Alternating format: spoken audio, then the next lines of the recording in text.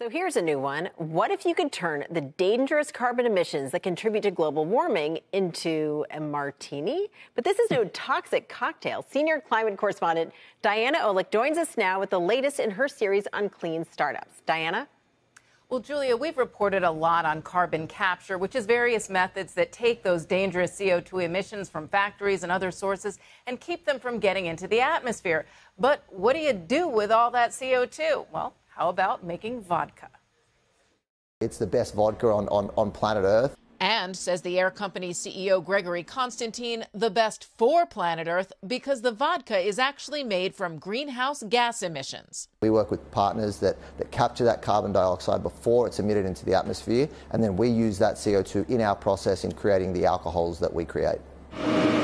Distilling alcohol the old-fashioned way not only releases its own emissions, but it uses a lot of water, about 35 liters of water, to make 1 liter of distillate. It's obviously, far better for the planet in that we're removing CO2 for every bottle that we're creating. The scientific process in these laboratories is invaluable, but it's not cheap. Air Vodka, a 3-year-old startup, is a luxury brand, about $65 a bottle. But at Bathtub Gin in Lower Manhattan, the vodka is getting high praise. So once we tell them, hey, this is how it's made and it's got a negative carbon footprint, all those really beautiful things is what happens to make them want it even more. And then they go looking for going, where can we get it? The company is now going beyond vodka, launching a perfume line made of CO2 and opening its 3rd production facility.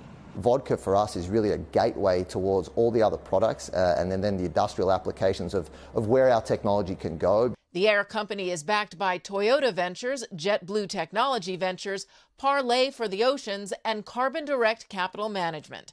Total funding to date, just over $40 million.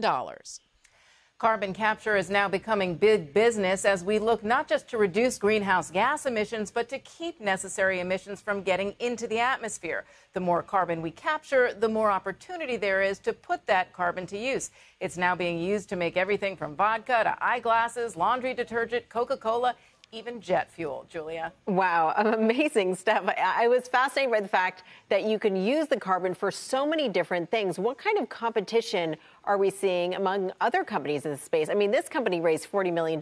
There must be a lot of interest from entrepreneurs. Absolutely, because we're seeing so much more of this carbon capture. I mean, I'm getting pitches every day from companies that are doing different types of carbon capture. And then the next step, of course, is another company that might liquefy it and shoot it into the ground, or, as I said, sell it to Coca-Cola. But the more carbon we capture, the more companies are going to want to do something interesting with that carbon. And that's just not a bad thing. It's not a bad thing, and I bet consumers are interested in that as well. Thank you so much, Diana. Sure.